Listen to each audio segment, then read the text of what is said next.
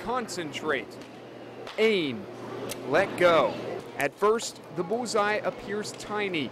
Willard fourth grader Allison Sloan has learned fast.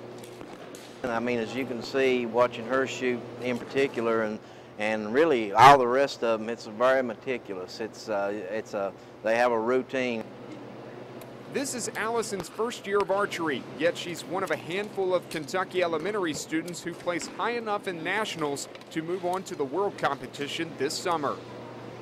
It just sounds really amazing. I really just want to shoot with someone from another country. She's at practice in a gym, but her talents may have come from the woods. My grandfather takes me hunting, so I learn where the kill zones are, and that really helps me with the 3D model, so that way you know where to aim. When I try, I know where to aim too. I'm so bad. You didn't pull it back. Just not how to hit the bullseye.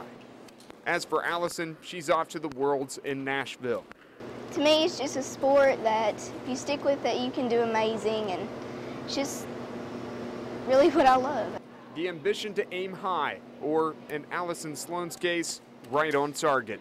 In Perry County, Jamie McCracken, WYMT Mountain Sports. Now, several coverage area archers performed well at nationals. Fifth graders Abby Howard of Letcher County and Taylor Sloan of Pulaski County ranked in the top 10 of nearly 1,600 elementary-aged girls. Sixth grader Noah Stevens finished third among middle school boys, a group of more than 2,600. And several high schoolers also doing well, including Corbin's Blake Botner, who ranked 18th among nearly 2,000 high school boys.